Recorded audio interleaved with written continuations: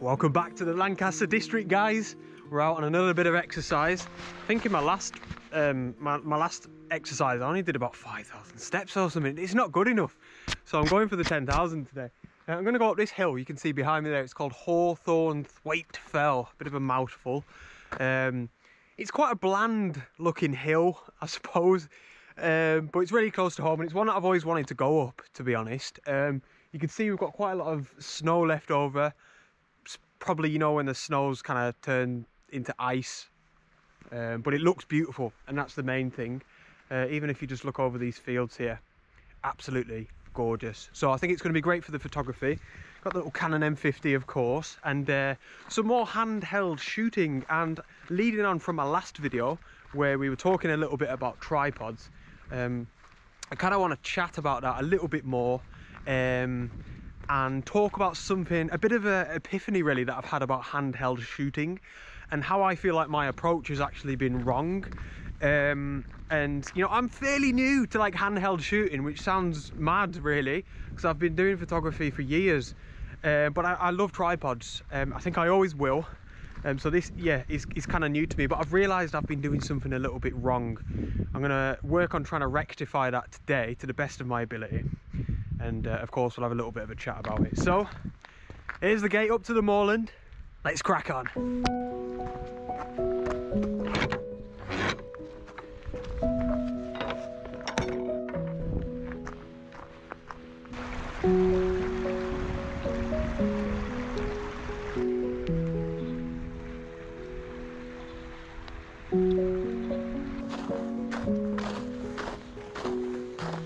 Right, so before we start heading up the hill, which is up there, look how beautiful that is, guys, by the way.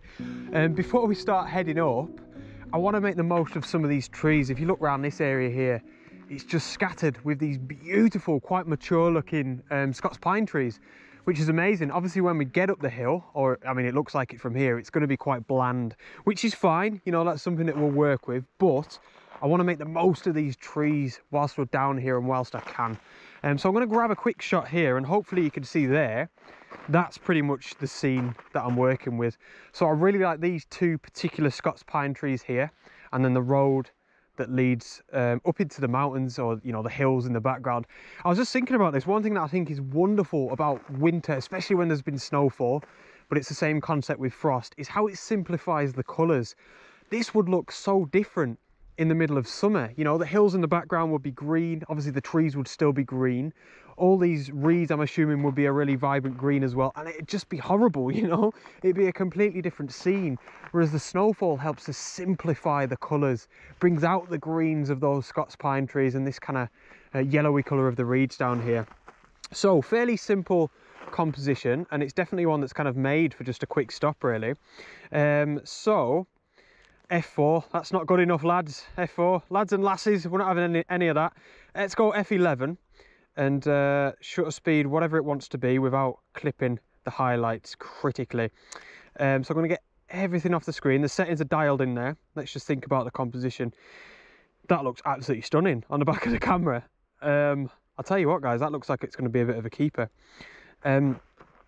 So I just want the two trees kind of in the top right hand third somewhere, and the road obviously is kind of naturally coming from the bottom left hand side of the frame, and this is all about those beautiful simple colours.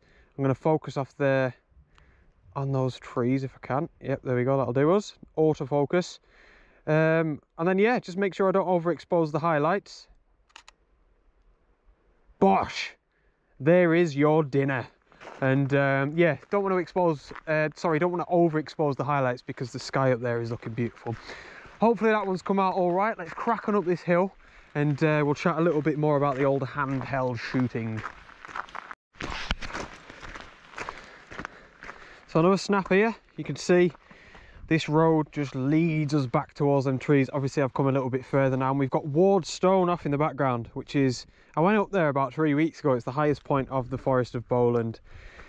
So lovely and simple. Let's get the old manual focus on the go. Focus peaking.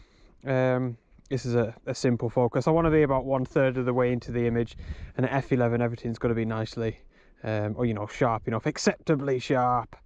1/50th of a second, get that road nice and central. Horizon at the top, or top third. Awesome, really simple photograph, but again, it's the simplicity that works, I think, and that's what the snowfall brings. Simplicity in colours, and I feel like it just simplifies the whole landscape as well. You know, it kind of de-textures it in a way, if that makes sense. Okay, let's crack on. Off in the background there you can see a load of trees, that's where I'm going, then to just kind of start heading up that slope a little bit. We'll see how far we get. We are on 2,000 steps, we're flying again, surprised by that.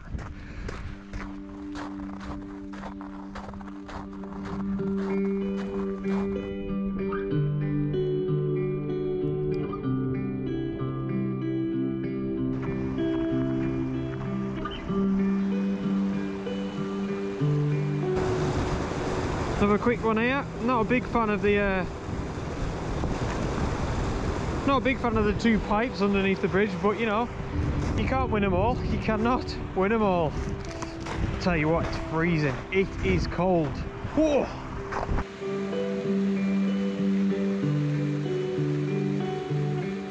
Right, so we have just started heading up the hill now, but I want to get a quick shot of this little cascade here amongst this beck.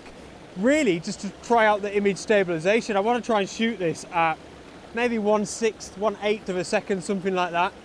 Not bother too much about composition, really just to test the image stabilization, like I said, and I suppose see how far we can push it. I've done 1/10 of a second and I think it looked all right. Now, just quickly before we get into this, I want to talk about handheld shooting. So in my last video, I spoke all about my tripod, how I love using it even when I don't need to be using it technically. And that's always been the case, and that's because it allows me to slow down, fine-tune my composition, and really think about what I'm photographing a lot more in depth. Just fine-tune the composition, basically. And I love it for that.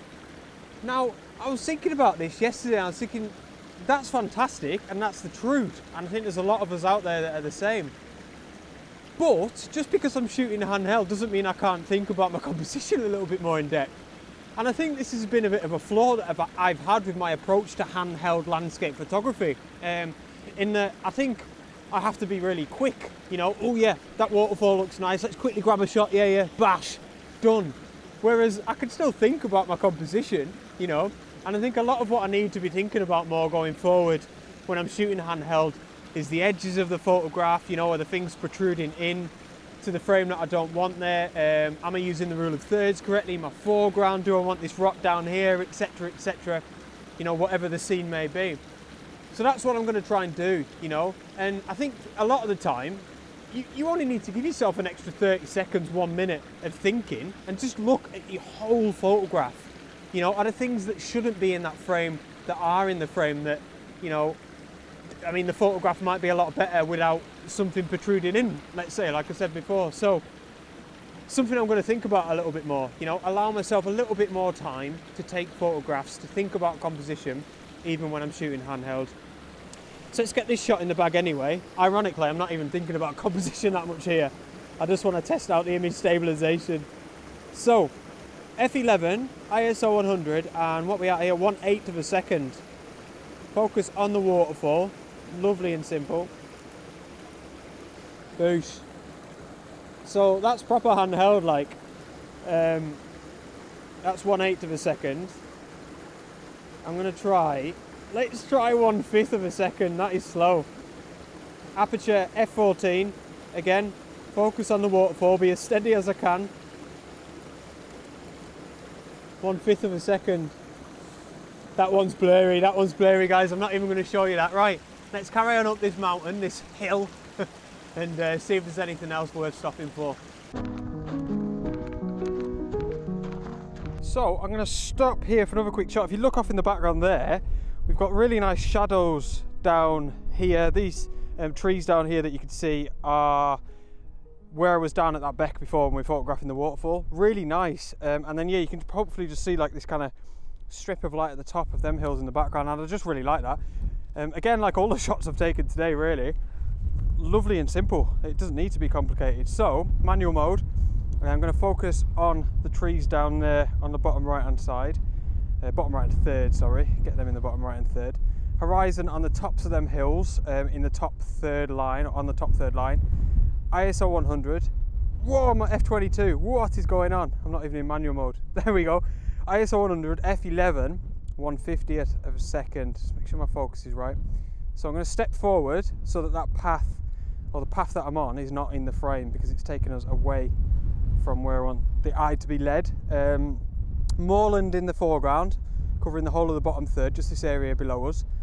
Trees in the midground, and then yeah, the background is obviously them hills off in the distance with that beautiful light, and then I definitely want the sky in because it's looking gorgeous, gorgeously textured.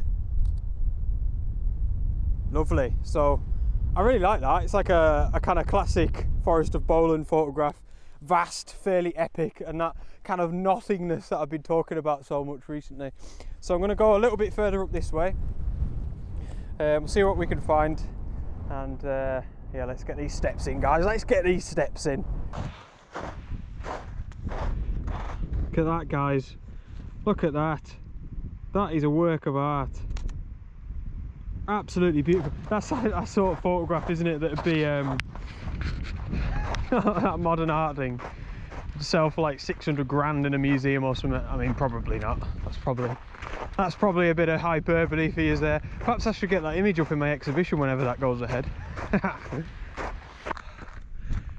So I've come back down, to be honest with you. You can see behind me there, that, hopefully you can see that, is Hawthorne to Wakefield. So I got about a quarter of the way up, looked at my watch, and I'd hit 5,000 steps. So, simple maths, it was going to take me 5,000 steps to get back down there where I started this exercise. And yeah, I don't want to go over 10,000 steps, because then, you know, I might as well just be going out on big hikes then, and that's not what this is about, is it?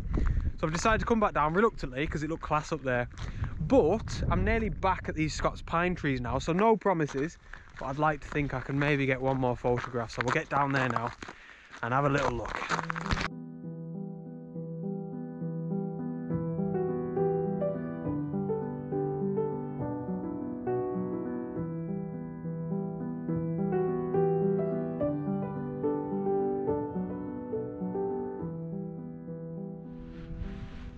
Undeniable.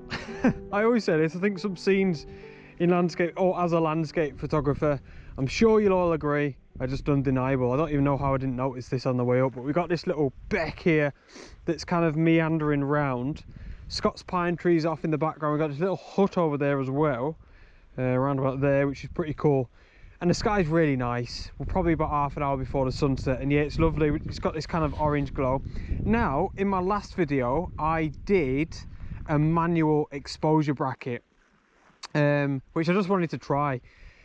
Now I want to do a handheld pano, which again is another thing that I wanted to try. You know, I think this is cool. These are things that I'd usually be doing with a tripod religiously. I wouldn't do a pano handheld, but yeah, just wanted to try it. I want to see how it stitches together in post-processing. So nice simple left to right. It's going to be about 4 shots. I'm going to start around here somewhere, maybe just get the edge of this fell here, and then pan across and just make sure that I get this bit of the river here, the beck, and then a little bit on the right hand side, maybe this little bank here. But I think it's going to be nice and definitely a really cool little test. So I've pretty much just got my settings already dialed in. I'm going to manually focus, use the focus peaking. I think it's basically going to be like focusing to infinity. And then let's start here.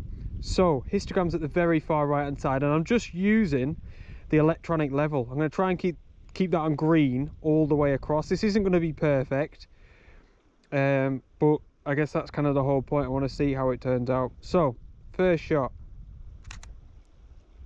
beast, right, nice and still. Then I'm going to pan across, overlap a little bit. Histogram's still looking perfect. So settings are 1/40th of a second, f7.1, and ISO 100. Third shot, let's get that electronic level nice and steady in the middle. So settings are the same all the way across, focus is the same all the way across. Beast. So that should be up on your screen now. Hopefully it comes out all right.